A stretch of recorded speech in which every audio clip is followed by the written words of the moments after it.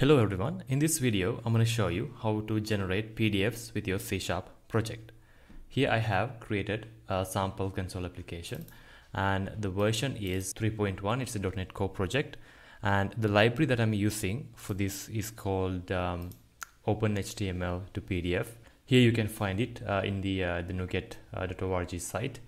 So basically it is an open source project. If you go here to its GitHub page, you can find the source, and the licensing is a Creative Commons license, and also it uses internally this package called WK-HTML to PDF, and it is a headless browser.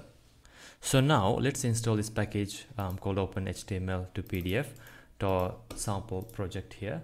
So I'm going to right click this and go to NuGet packages and then search for it.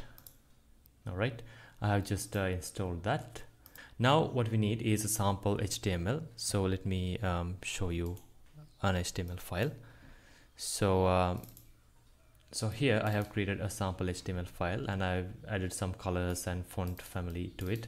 So so I'm going to add this HTML file to my project, and I'm going to change the output directory like this one to copy always to the build files, and then what I'm going to do is I'm going to read the content of this file.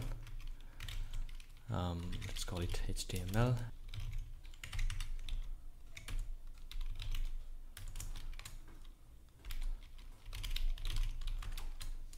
Alright, I'm reading the file content.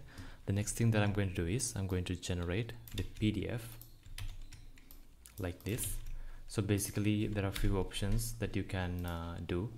So basically you can configure this the page size and the margins, and whether it should be a portrait one or a landscape one, and like that. It's basically a Fluent API.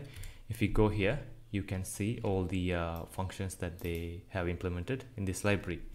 So if I go here, the last method that we call is content, and this will return the byte content of the PDF.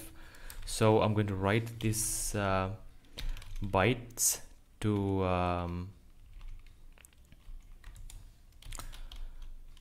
file called file.pdf, and then I'm going to pass this PDF as the second parameter. Now what we have to do is run this project and see how it all works. So let me run it, and as you can see I'm debugging it. Alright, I have just executed the program. So now let me go to the project directory. So let me right click here and open it, and if I go to the bin project, and here you can see the generated PDF. So yeah, as you can see the color and the font family that I've selected is correctly applied, and also you can change this to, for example, landscape, and let's see what happens now.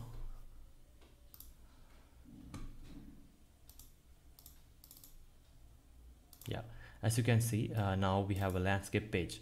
So like that you can generate PDFs with C#. Hope you learned something new today. If you want to learn more of this stuff, let me know in the comments below, and if you haven't already, you can subscribe to my channel as well. And thanks for watching.